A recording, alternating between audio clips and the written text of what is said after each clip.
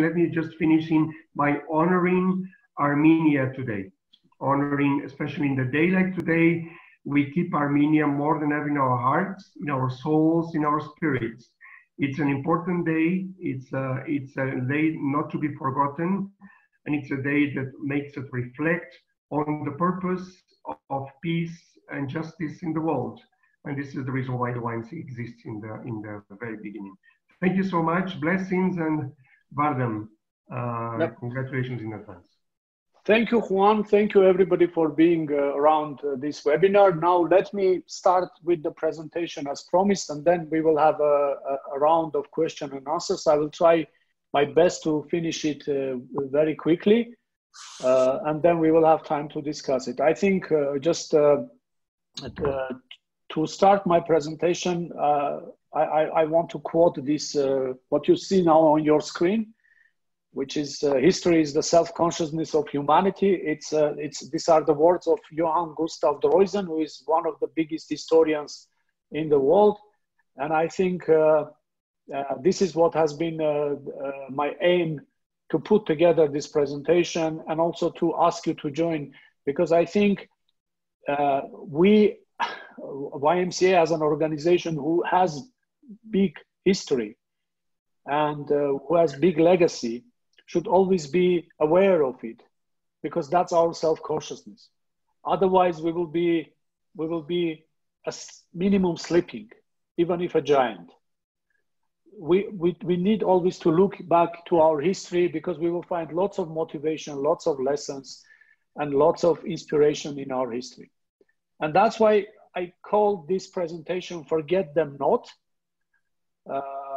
because this presentation is about things and people that we should not forget. And I kind of connected it with the flower, which is called "Forget Me Not." And this flower is the symbol of the Armenian Genocide Commemoration. And I think we should remember, as Juan, you said, genocide and the lessons of genocide, not just as an abstract something happened, but as something that happened to specific people. Something that, the suffering which people like us had and went through. And many of them didn't manage to even, go through. But if we look at it as an individual suffering, I think it becomes even bigger. So let me start my story, and my story is about the YMCA and its relation to the Armenian people, its relation to Armenian history in those times of the Armenian genocide, in those times of the end of 19th century, beginning of 20th century. We all know that the YMCA started as a Protestant lay movement in Northern Europe and in North America. So and it took some time until it arrived in other parts of the world, especially in Catholic countries, in Orthodox countries. And it is very interesting that in the beginning of this emerging of the YMCA, Ottoman Empire was one of the biggest developments of the YMCA in the world.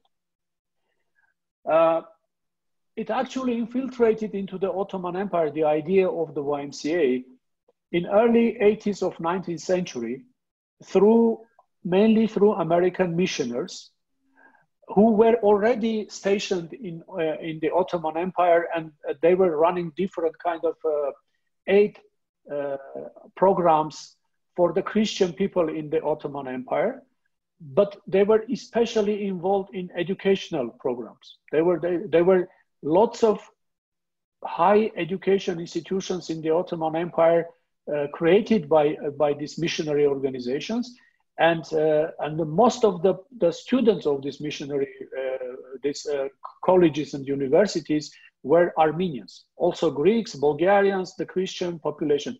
The Muslim population of the Ottoman Empire could not join these institutions, not because the Americans, the missionaries didn't want them, but it was banned by the Ottoman government itself, that the Christians had no right to educate the Muslim population of the empire. So there were many colleges And among them, there was this Armenia college in Harbirt, which is Harput now in Turkey, Syrian Protestant in Beirut, the Robert College in Constantinople, which is very famous college, by the way. And until Recep Tayyip Erdogan, all the presidents of the Turkish Republic graduated from Robert College. Just a fact to know. Bithania College in Partizak was very, very famous. Central College in Aintab. By the way, later on I found out that the grandmother of my wife graduated from this college in Aintab. Anatolia in Marzvan, which is very famous because Misak Metzarenz, very famous Armenian poet, was studying in that college. St. Paul's College in Tarsus and International College in Smyrna, and number of more. So these colleges became the places, the nucleus where the YMCA idea got very, started to spread among the young people in the Ottoman Empire. And just to compare, sometime in the end of 19th century, the idea of the YMCA was almost like the idea of Facebook now. So it was very popular. It was a social network, in fact, but a real one, not virtual one. So young people were especially interested in joining the YMCA. So already in 1881, at the YMCA World Conference in London, there were delegates representing Ottoman Empire. So very early. I mean, my friends know that the YMCA was established in 1844, and it became really an international movement in 1855. But you know, it is very early in the YMCA history that the Ottoman Empire were represented at the world level of YMCA meeting, and these representatives definitely were not you know, Turks. They were Armenians, Greeks, Bulgarians, you know, the Christian minorities. So motivated by the development of the YMCA in Ottoman Empire, John R. Mott, who is a Nobel Peace Prize laureate and one of the most famous YMCA persons, my colleagues know him. So he decided to travel to Constantinople to inspire the YMCA work in the Ottoman Empire. So it was back in 1895. But instead of witnessing, you know, the nice YMCA welcome and, you know, good work, he happened to be a witness of the first Armenian massacres in the, not first big Armenian massacres in the Ottoman Empire, orchestrated by Sultan Abdul Hamid back in 95, 96, where 300,000 Armenians were killed during these massacres. And during that time, there were also Greeks and other Christian nations killed, but Armenians were, you know, the most suffering. So John R. Mott then wrote, there would be no real peace for the Christian people scattered through Asia Minor and along the Bosphorus until this barbarous Ottoman government is swept from the face of the earth. So that was the first encounter of the international YMCA with the YMCA reality in the Ottoman Empire. And it was more than 10 years of kind of the dark period where the YMCAs, again, in the colleges, they continuing their existence, but they were really isolated, like we are all isolated today in these missionary centers. They could not go out, do any activity.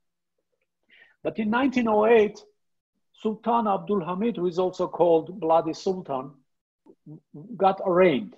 You know, he was kicked out from his throne, and a kind of constitutional rule was established in the Ottoman Empire. So that opened some opportunities, and immediately the international YMCA, especially American YMCA, started to send people to help the small local YMCAs which were created by the local people in America, in Ottoman Empire. So Lausanne Chambers, a Canadian, a British, you know, a Canadian from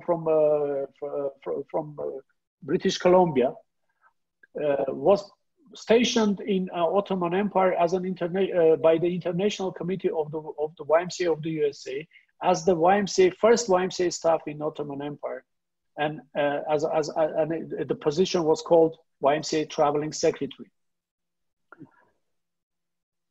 so that was already a kind of a plan of, you know, developing a YMCA in Ottoman Empire. But again, you know, what happened, the first challenge Lausanne Chambers faced was 1909 massacres in Adana, where 30,000 Armenians were slaughtered. It's just one city where in 1909, in April, these days, again, 30,000 Armenians were slaughtered by the Turks because, you know, because it was orchestrated again, because the Turkish reactionist forces were thinking that the Armenians are getting too much power, you know, after the revolution there. So they decided to punish them.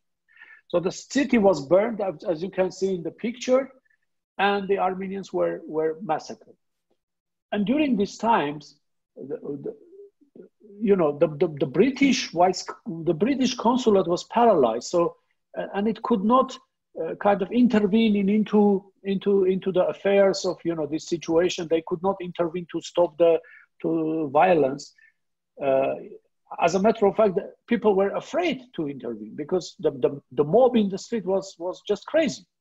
So this young person, Lausanne Chambers, became so active, being a British citizen. You know, he was not afraid. So he became so active, intervening into the situation, trying to stop the massacres. So he was, you know, as a force majeure, he was appointed as a vice consul of Britain in that town, and having that title, he then got the power to really intervene and stop the massacres in Adana. So a young YMCA secretary took the political role where the politicians were afraid to do that, and he managed to be one of the persons who could stop these massacres. And as a result of that, the Adana YMCA became the first international aid project of the World YMCA. So in the history of the World YMCA, the first aid project ever, I was summoned together to help the Armenians of Adana and the YMCA of Adana, because before the massacres, they built a beautiful library in Adana and a beautiful YMCA center, and it was burned during the massacre. So it was already a good YMCA operation there. But however, after Adana, the next 5 years were the best period of the YMCA history of the Ottoman Empire. There were almost 30 local associations. By the way, there were local city and student associations in the Ottoman Empire. A very interesting thing. Now we don't have YMCA student associations. We only have local associations.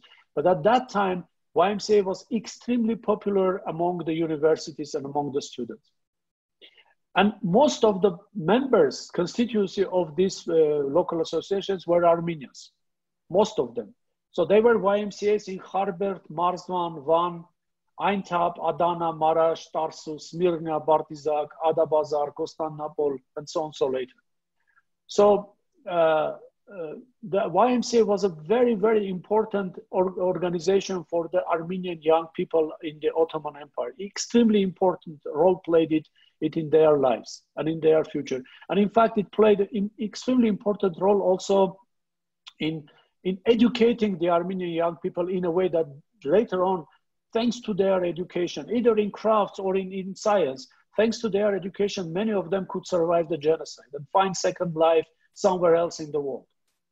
Many of them got their knowledge, skills, thanks to the educational programs offered by the YMCA. By the way, most of the constituents were women, girls, rather than men. So it's very interesting, in a very, very patriarchal country, in a very, very patriarchal period, which is, beginning of 20th century, the YMCA in Ottoman Empire was working very closely, mostly with women. And it's very interesting that in April 1911, the World Students Christian Association, which is the organization established by John Armot, and for what he received the Nobel Peace Prize, organized a conference in Constantinopolis of this organization. And it took place in YMCA Washburn Hall at Robert College. You can see the picture, a beautiful YMCA property in Robert College, which is not a YMCA property, of course, now. And this motivated very much the YMCAs in the empire. I mean, imagine, you know, in a big international conference, hundreds of participants. So people were so motivated that immediately after that, April 30, 1911, Union of Christian Associations in the Turkish Empire, this is the name of the organization, was established as the first YMCA, YWCA joint movement ever. So this is the first organization where men and women could be together as one movement. This was the first joint movement ever established. Very progressive. In October 15, in Constantinople, a magnificent YMCA building was inaugurated, by the way, by Ambassador Henry Morgenthau. But almost immediately after, the Ottoman government pushed to close down the YMCA work in all the empire. October 1915, the Great War was escalating and the genocide of Armenians was at its full scale. So the YMCA had to rent the building to the American embassy in order not to get it, captured, taken away from it. All the YMCAs were closed because, as you know, the Turkish Sultan declared jihad on Christians, and any Christian operation was banned in Ottoman Empire. But the YMCA got an access granted back to Turkey or to Ottoman Empire after the end of the Great War, after Turkey capitulated in October 1918 during the amnestite of Mudros. But the operations of the YMCA were limited to the areas under direct control of allied states, which is Britain, France, mostly Britain and France. And Constantinople YMCA was under the protectorate of Britain, Cilicia, which is Mediterranean, South Mediterranean coast of East Mediterranean coast of Turkey, Adana, Aintab, Marash in Cilicia were under French protectorate, and Smyrna, which is today's Izmir, you know, was under Greek protectorate because the city was, under part of Greece at that time.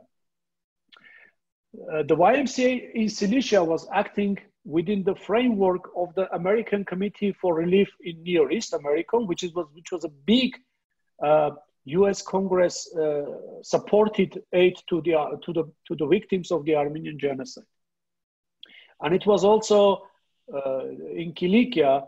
It was also protected by the French troops, among which was the Armenian Legion, the Armenian troops which were stationed in Cilicia. They were doing a lot of humanitarian aid work in Cilicia, rebuilding the YMCA, especially in Adana. There was even tennis courts in Adana during that time, camps and other things. But after almost 3 years of existence, by the end of 1921, which is December, both the Armenians and the YMCA had to finally abandon Cilicia as the French handed it over to Kemalists. The Kemalists are this Republican Turkey, the new Turkey, which was not recognized at that time by the international community. It was like a revolutionary moment, but the French made a deal with them, and they just handed over it to Turks. And the Armenians had to leave. Of course, the French were trying to protect the Armenians, kind of organize their departure, but that was a big chaos. So thousands of people again got massacred, in that turmoil also. And in that turmoil, when the French troops were retreating from Aintab, Marash from Marash to Aintab, two YMCA secretaries from Detroit, James Perry and Frank Johnson, were killed by the Turkish brigands. And this is a very interesting thing that I was behind a long-standing partnership with Detroit YMCA. There was a partnership between Detroit YMCA because before the big recession of 2008, which badly hit the YMCA, and then they had to stop the partnership. And that partnership was because of these two guys. Because in Detroit YMCA, people still remember these two names. They remain proud of these two young people who gave their life for the humanitarian cause. And it was not the end of the sad story of the YMCA in the Ottoman Empire, because the last piece of the YMCA in Asia Minor was the YMCA in Smyrna. And it ceased its existence in September 1922, when the Turkish, again, the Kemalist army, sieged the city of Smyrna, and they burned the Christian quarters of the city, Armenian and Greek quarters, and the people had to flee on the quay, on the side of the sea. 250,000 people just sandwiched between the water and the fire. So they could not go to their homes. It was fire there, and they could not jump into the sea because the sea, I mean, how long they could hang on the sea. It was interestingly that the American, Italian, French, British navies, military navies, were just hanging on the coast at a gunfire distance and watching what's happening there, but they could not intervene because it was a very confusing situation. You know, people were, it was a political decision to make. You know, if you intervene, then you declare war to Kemal Atatürk. So, I mean, there was a long communication, and also there were already, it was the period when, to tell you frankly, everybody was trying to flirt with Kemalist Turkey because, you know, there were business interests. So the politicians were quite refraining from taking any action. And here comes another YMCA hero. His name is Asa Jennings, who was a cracked young person. He had horrible tuberculosis, and he was in very bad health condition. And he actually, from upstate New York, he decided to move to Near East because he wanted to find his end close to Jerusalem. So his aim was to go to Ottoman Empire and then somehow to find a way to go to Jerusalem, and you know, because he knew that he doesn't have a long life. But during this catastrophe, Asa Jennings suddenly, as he wrote, felt the hand of God, and he decided to take an action. So the first thing he was doing, he organized the YMCA building as a maternity hospital, because imagine 250,000 people, among them were a lot of pregnant women, hanging on the key day, 2 days, 1 week. They had to give birth.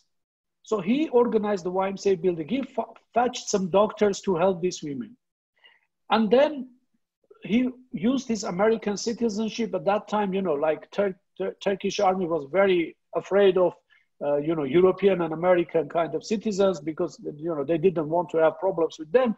So he used his being an American, and he started to hide in this YMCA building the other people who were the most vulnerable. But then he decided that this is not enough. So he started to think what to do, you know, in order to save everybody.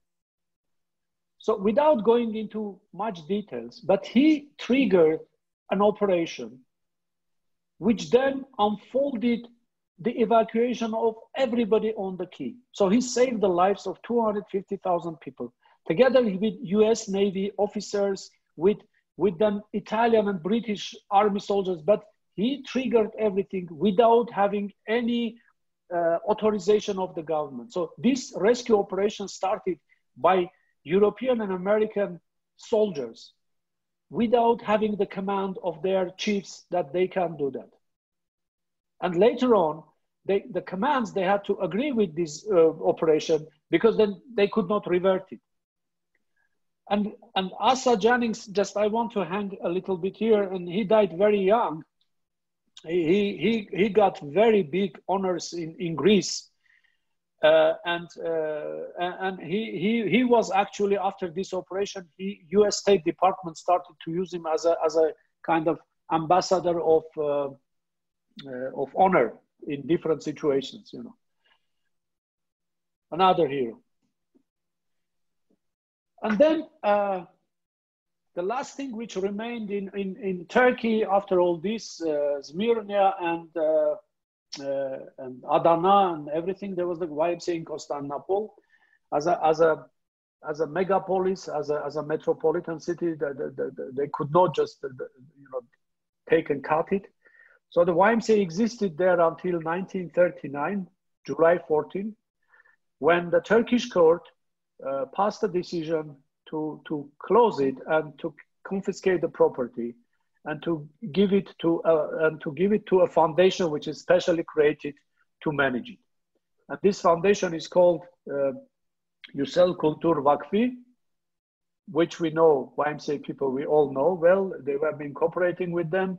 And this picture is the only picture which, from the history, which is taken by me. It's because we were having our first Peacework Institute session in this building in Istanbul. It's just next to Hagia Sophia. You can see beautiful location, magnificent building. It is the building which was opened in 1950 and by Henry Morgenthau, and it's still there. And it's not YMCA, of course. It's Yüksel. And here the story of the YMCA in the Ottoman Empire finishes. And let me go to the next chapter, which is now Eastern Armenia, or Caucasus, which Russian Armenia, let's say, because at that time Armenia was together with Georgia, was part of Russian Empire. So in May 1918, and this is Arpir, now goes capturing from the exhibit of Armenian National Institute. The only Americans left in Yerevan in May were John Elder and James Arrow. And they were witnessing the unfolding of the humanitarian disaster in Eastern Armenia now, which was caused by the Armenian genocide and the Great War. And these guys were only in their early 20s. Everybody else was afraid. They all left. I mean, the Turkish troops, Kemalist troops were, no, sorry, not Kemalist, but Ottoman Empire troops were just on the doorstep of Yerevan and Etchmiadzin. And if these two cities would fall, then there would be no Armenia today.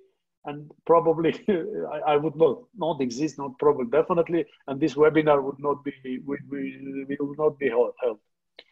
So they were the brave young 20-year-old boys who stayed, who decided to stay and see what's happening.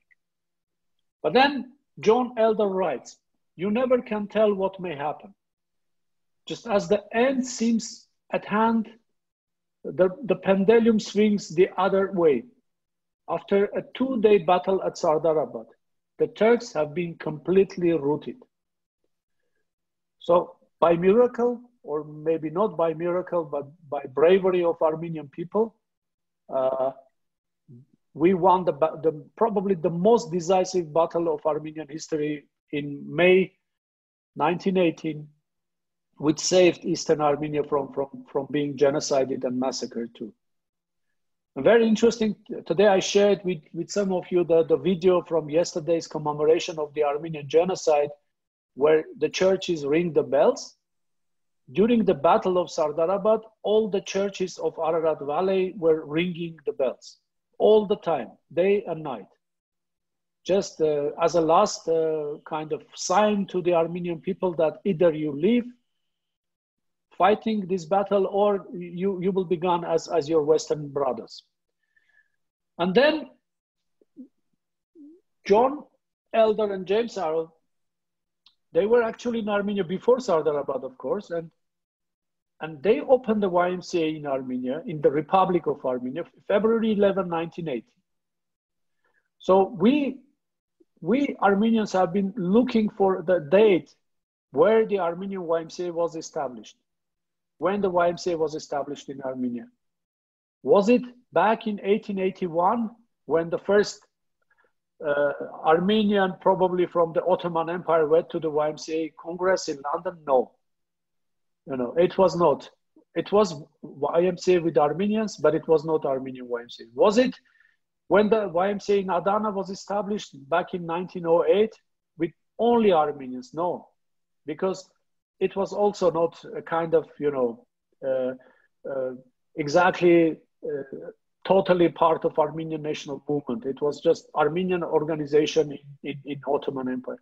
But it is definitely February 11, 1918, where the first YMCA was opened by these two persons. So they are not only humanitarian heroes for American women, they are the founders of the YMCA movement in the Republic of Armenia. And they were coordinating huge operation in Armenia. And there were YMCAs in Yerevan, Gyumri, Echmiadzin, and Sevan, different operations. And it's very interesting. You see the picture, the bottom picture, it says YMCA camp for orphans in Tsarkadzor. We have YMCA Armenia has had so many events in Tsarkadzor these days. So it's an interesting connection to that. And again, quoting John Elder, had anyone told me a year ago that in addition to running a YMCA, I would be in charge of factories employing 7,500 people, orphanages with 350 children, and a 120-bed hospital, I would have thought them crazy. So they, 20-year-old, 25-year-old young people were managing huge humanitarian operation in Armenia. And in the picture, you see it's the farewell party to John Elder and James Arrell in Yerevan, which was given to them at a state level. So it was the government of Armenia organized a state level farewell to these young people because of being grateful to them. There are lots of interesting stories connected with these young people. For example, for some reason, they asked for a loan from the Armenian government because they were short of cash, and the government gave them money. And then when they got the cash from America, they wanted to return the money back to them. And the government refused. It said, you help Armenia, you do so much work for Armenia in a very, very horrible situation in Armenia, guys. I mean, it was the genocide and plague. I mean, now when we are kind of surrounded by coronavirus, it was a horrible situation in Armenia. We had 700,000 refugees from Western Armenia, mainly concentrated in Yerevan and in Echmiadzin, and half of them died because of plague. So,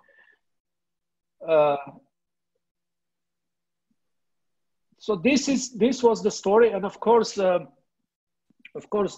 the YMCA in Eastern Armenia also got shut down because again, in this bad 2021, if Western Armenia, if Cilicia was kind of handed over by French to Turkey, and the Armenians had to flee from Cilicia to France, Syria, Lebanon, wherever, then Eastern Armenia was occupied by Bolshevik Russia. And before occupying it, they made a nice deal with Kemal Atatürk and fractioned whatever was existing, at that time as Republic of Armenia. So they made nice deals with them, and then the last remnant of Armenia was left, just to survive for another century. And the YMCA was immediately closed when the Bolsheviks came, because the YMCA ideology has been extremely unpopular among Bolsheviks, and everywhere in the world, in Eastern Europe, Central Europe, wherever the Bolsheviks went, the first thing what was to go was the YMCA. So this is the story, and I hope I was short, exactly as promised. I want to thank you, but I want to thank also these guys, Lawson Chambers, James Perry and Frank Johnson, Asha Jennings, John Elder and James Arrell. Let's remember their names and let's keep their names in our hearts, because whenever we want to motivate our young people that there is something to do in this organization, that you can change the world, that a brave, clever young person matters, their stories will definitely be a motivation. I think this story for them is especially important for today's situation, because somehow we find it somehow lost, you know, what can we do? But these people were also in a lost situation where they had to think about their lives, but also above that, beyond that, to think about the lives of the others. And these people are nothing else but the YMCA humanitarian heroes. Each of them could easily get Nobel Peace Prize, easily. And this is the story, and I want to finish it with the present YMCA in Armenia, that we exist, we are there. 5 years ago, we planted our YMCA tree in Genocide Memorial. By the way, this is Juan planting it. We could not see his face during the Zoom today, but now we have your picture, Juan. And we have the pictures of Syrian Armenian YMCA leaders who were participating to that event. And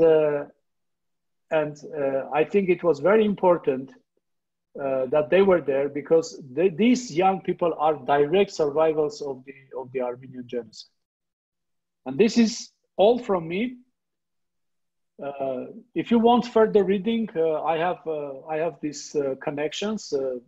Very interesting. Well, there is this Kenneth Stewart has a very interesting publication about the Armenian about the YMCA in Ottoman Empire during the war. It's an online resource, and there is the link.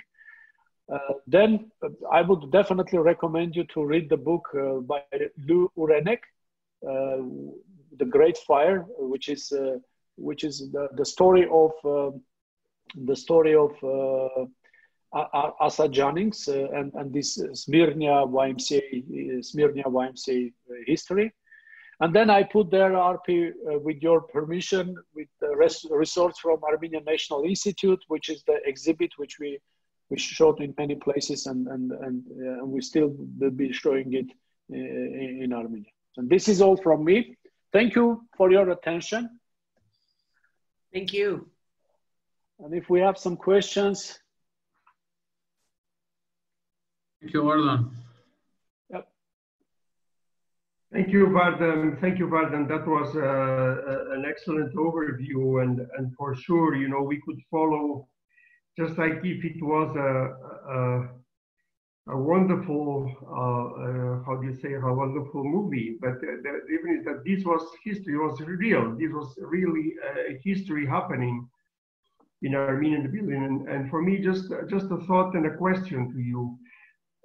Obviously, this is the history of a success story and the impact of the YMCA through individuals, as you highlighted, the persons behind the YMCA letters and how they had an impact in a nation and, of course, internationally.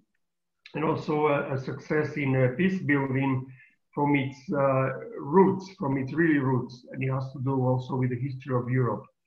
The question is, you know, of course, in the present situation in the world, and not only with the coronavirus, but beyond the coronavirus, when we see the conflicts affecting many of our regions in Europe and the world, and you see the YMCA as an institution still there, strong, what would you say that will be the very practical role of the YMCA, where the YMCA can make a difference today within our mission, within our vast history?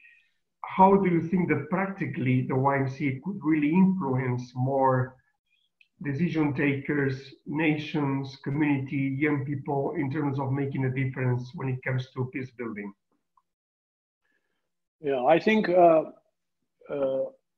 Juan, thanks for your question. I think YMCA has a huge legacy and asset. I mean, the humanity has invested a lot in the YMCA to become a powerful organization after 170 years of investments.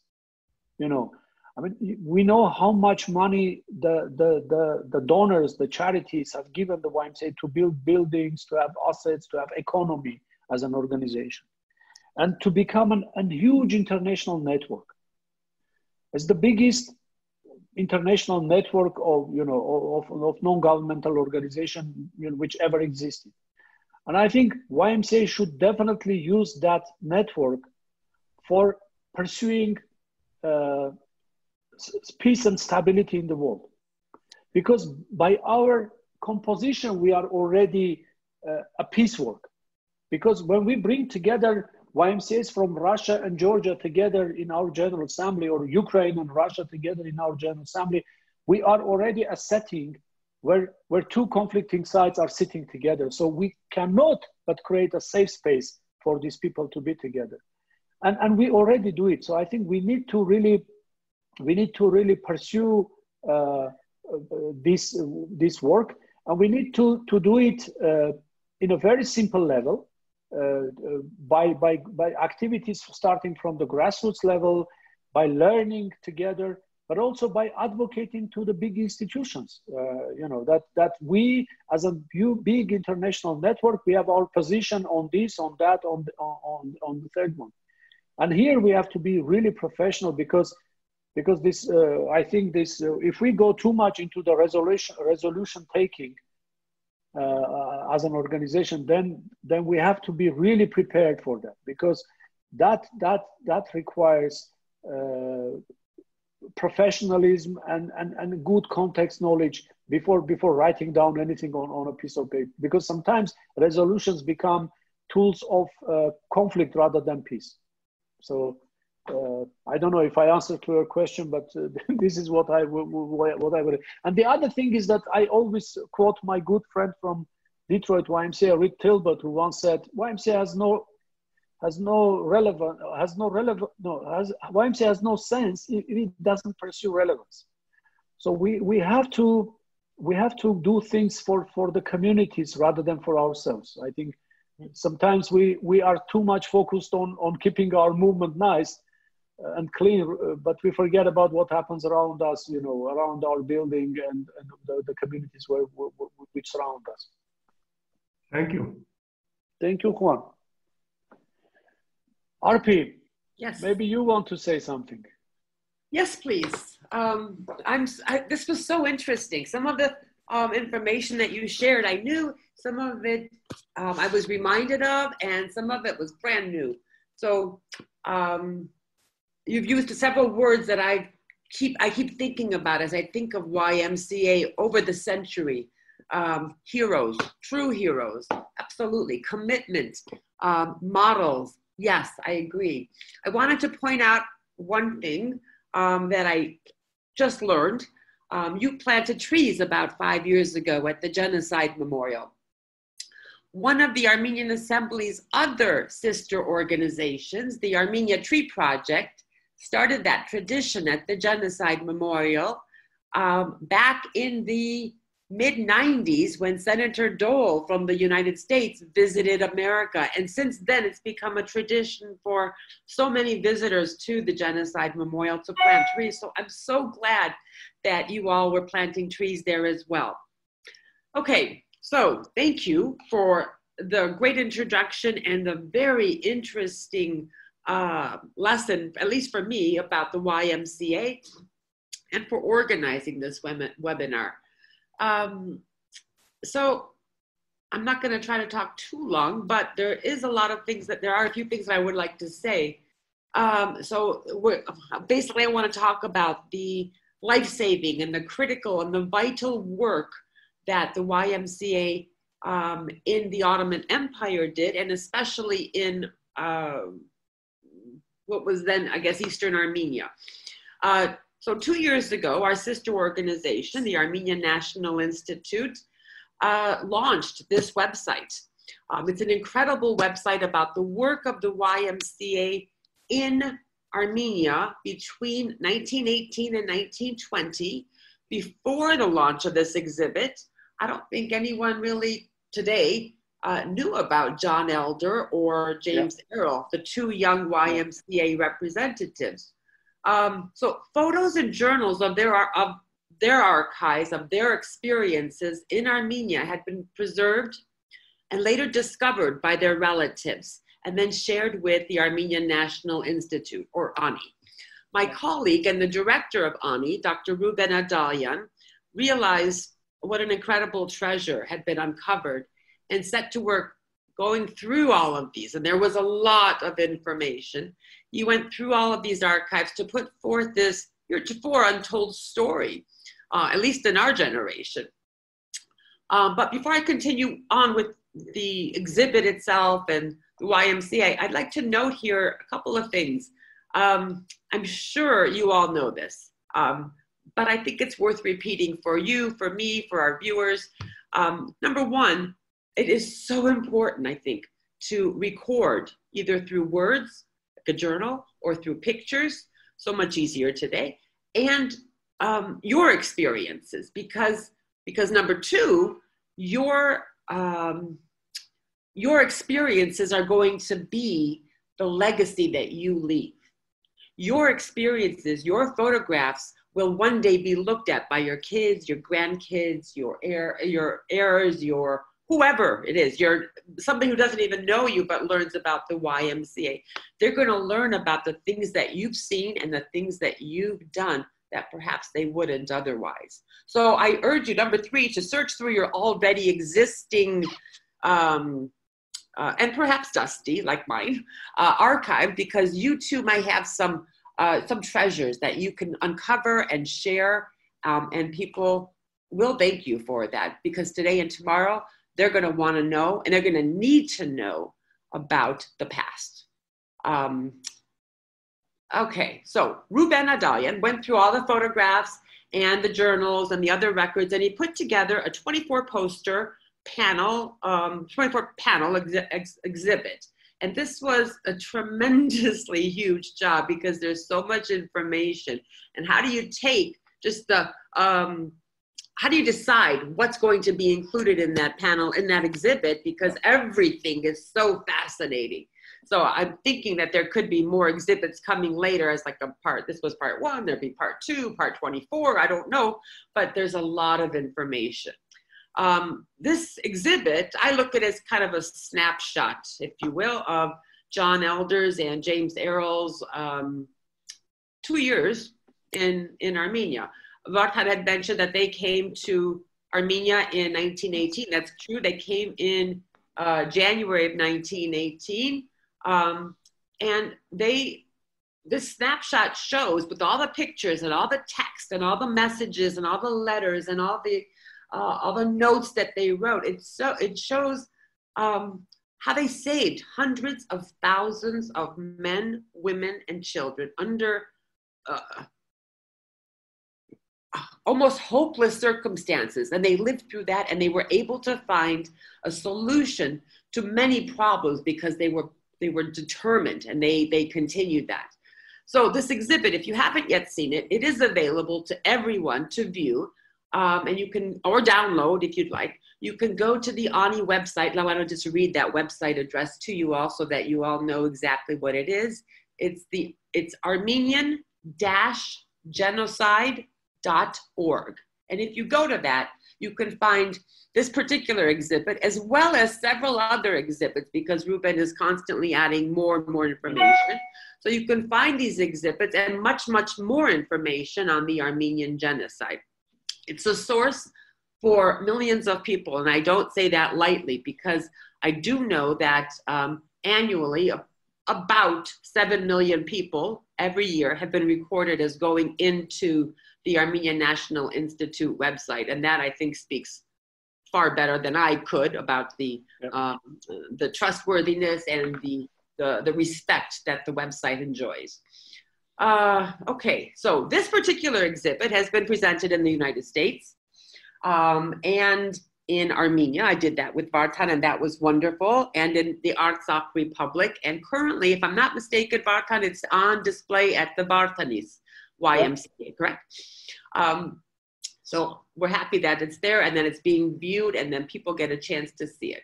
Now, back to the topic. John Elder and James Errol were two young men, as you heard, who had just arrived in Armenia, in Yerevan. World War I was still raging, and the armistice was still very, very far off. And who knew when it was going to be? Nobody knew that. Elder and Errol had no idea that they were going to be stranded as the only Americans left in Yerevan and with no outside communications because all of that was cut off. So they also had no idea that they would become responsible for the entire relief operation that eventually was set up by US-based charities, or that they would be witness to the aftermath of such horrific destruction and ruin, or that they would, or even could, play such a critical role in saving Armenians devastated by war, illness, cholera, typhoid, famine, and more. Or that they would be called upon to establish and operate orphanages, soup kitchens, hospitals, schools, and more. Or that the newly established government of Armenia would ask them to assist with the ever-growing issues with refugees. Or that they would become heroes to the people of Armenia. These young YMCA representatives did all this and more. And we celebrate their courage, their humanity, their decency, and dedication. They are role models today for each of us. Here today on this talk, all YMCA members and anybody else who watches this, because they can provide that role model for us and that encouragement and that inspiration to do more. They always gave a bit more of themselves, and we can too. The Armenian National Institute and the Armenian Assembly of America are grateful to their families that found these archives, and that they shared these archives with us so that their extraordinary contributions and stories are never forgotten. In closing, I'd like to once again thank you, Vardan, and thank the YMCA, all of you who have joined us today. I also want to speak on behalf of the Armenian people and say that the Armenian people will never, ever forget what the YMCA did for Armenians at the turn of the 20th century, nor will we ever forget the vital work you all continue to do for Armenians and communities throughout the world today. Thank you very much. Thank you, Arpi. Thank you. Thank you, Arpi. If I can help and if I can answer any questions, I'd be delighted. I do look forward to meeting you all again in Yerevan. Yes. Once the travel bans are over. Lucina, what do you think? Was it interesting for you? Because thank you, Vardan. It was fascinating. To be honest, I didn't know much of the history of YMCA. Of course, I agree with Arpi that there were a lot of things that I knew in terms of the journey that we went through as people, but I didn't know the role of YMCA. And to me, this is quite an inspiration, and I would advise, or I would rather think that if we could make these people's names and characters more alive, so that more Armenians would know and get inspired, especially, and people in general. And to go back to what Juan's question was, what can YMCA do in today's world?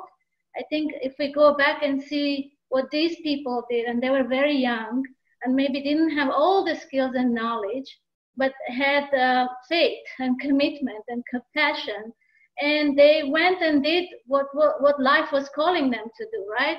And these were running orphanages, or running a hospital, or running a factory.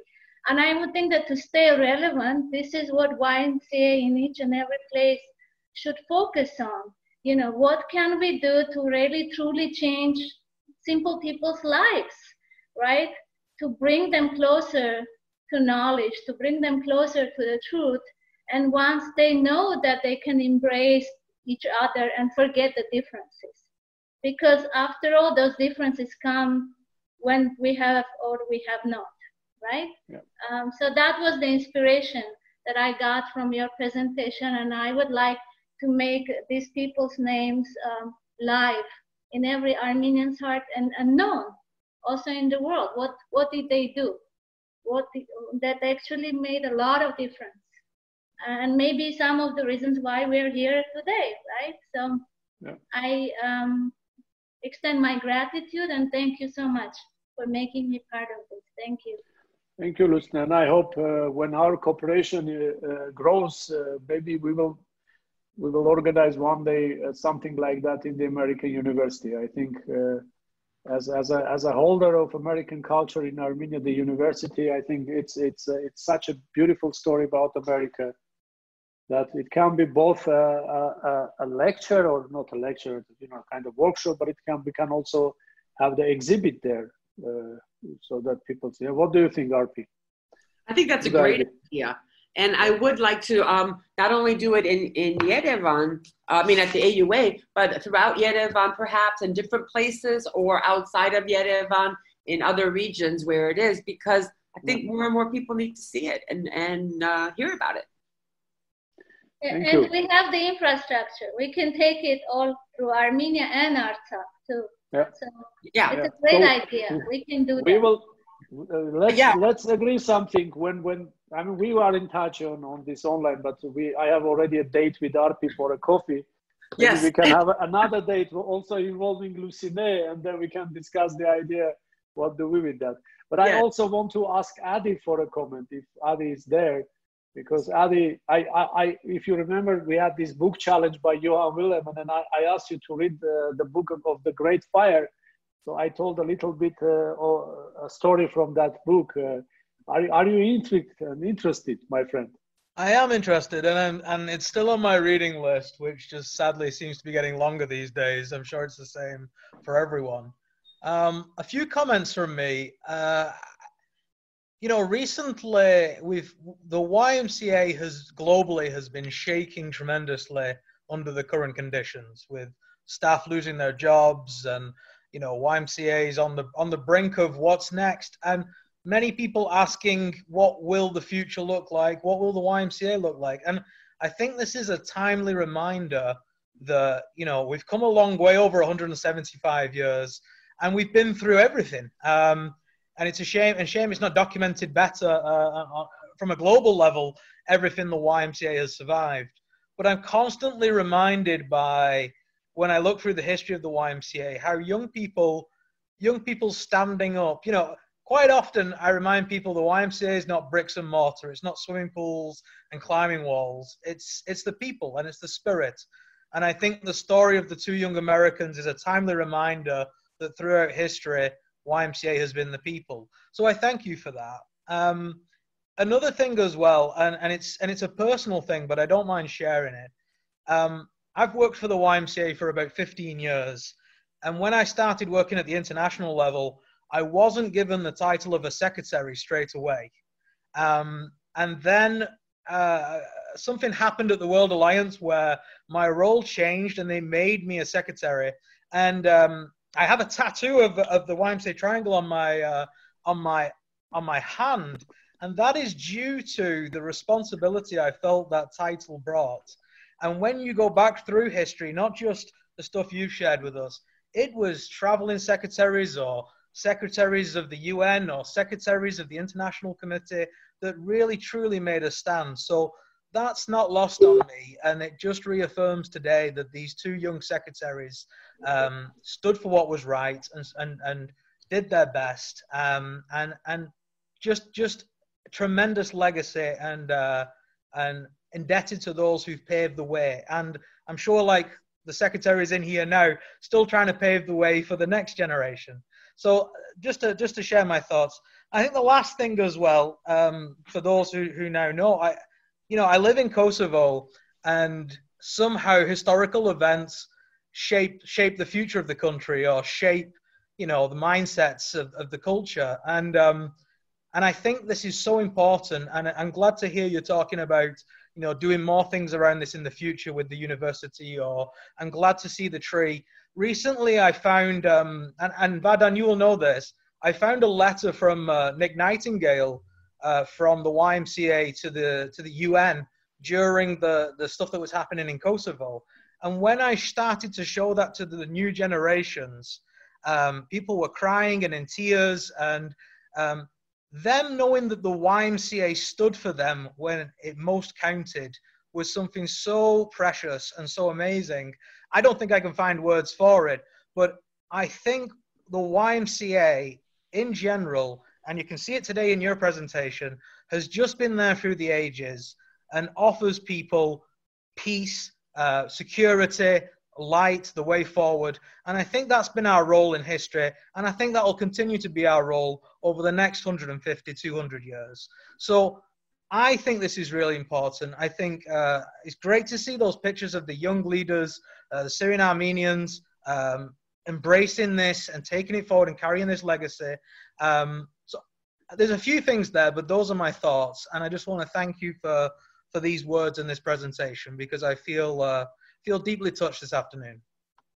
Thank you, Ari. And it was a big pleasure having you, my friend, because not only because you represent the World Alliance and you are a router, part of the Roots for Reconciliation project, but also because you made a life choice to move from England to Kosovo. And I've been to Kosovo once, but I know the history of Kosovo very well. And I really knew that it would be very special for you to learn the story of these American guys who decided to move from America to Ottoman Empire or to Russian Empire, you know, to stand next to people who need probably a bit more than back home. Huh? Thank you, Adi. Thank you, Vardan. Friends, we are 13 minutes over the schedule. And if anybody wants to ask any questions to any of us, then maybe I can ask Juan to adjourn the meeting. Juan. Thank you, Vardan, and thank you to all of you. Wonderful comments and wonderful sharing regarding the way forward. Because after this, we know that we have the capacity. We shared in the beginning this radical collaboration that we've been talking about over the past months, and especially over the last weeks under the present circumstances, is more visible than ever. You know, we know we have a role, we know we have a responsibility as YMCA. As you said, Vardan, is the largest existing network built up with volunteers in governance, volunteers in programs, and staff bringing them together and making projects possible. So our ambition as YMCA, our commitment is to continue doing that. We are blessed with wonderful partners in Europe and across the world to deliver this work. We just need to be more brave in the way we organize ourselves as an organization, and to be more brave as we look at our brand and our impact and our technical skills to move forward, because today's society is very demanding. It's very demanding. We're out there with the largest network.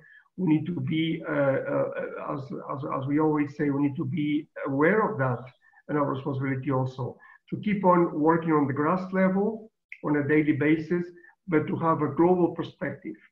Otherwise, we will not be able to be relevant.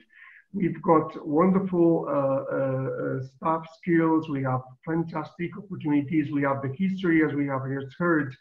We continue to have the passion to build a better world, which is at the end the role of any movement of civil society. And we are definitely a movement of civil society with an addition that very few others have, which we have a very strong Christian roots, and we need to be faithful to those and to continue building. So thank you so much. Congratulations. Let's keep up with the good work. Let's keep Armenia in our hearts today and forever. And let's keep peace work in our front line as we move forward. Thank you. Blessings. Keep safe in your countries, in your nations. And it was so wonderful to see two crucial cities in the world today linked in this conference. Washington, D.C. and Brussels, two capitals in which decisions are being taken. Decisions have been taken that will have an influence across the world through two persons like URP, like you, Ilenia, together joining this conference and being in the hotspots where decisions are taken. Thank you so much, Vardan. Blessings and have a very good evening and weekend. Thank you, Juan. And just allow me just very shortly to thank everybody else who are around in this webinar. My colleagues, Ilenia, Sarka, Martina, I see Olga also joined. So hello, Ilenia. And so thanks, Olga, for joining. And I just want to read a message from Claude Allen. He writes, hello, sorry, my friends, I have another commitment. Well done, thank you to make archives alive. So the archivist of YMCA is very happy that the archives are alive. Thank you very much. We stay connected, we stay safe. Thanks, Vardan. Thank you. And thank you, Rezi. Thank you very much. Health and safety to each of you and your families. Yeah. And the last thing I want to say, thanking also Rezi, my colleague, also Marius, who is the technical kind of backbone of all these presentations we are organizing, and Marius will make the video, and then we will decide how to put it. And anybody who is interested, you can share it, you know, in a way you want. Thank you, Marius, for all your support doing this. Thank you for doing it. Yeah, and now you can switch all of us off.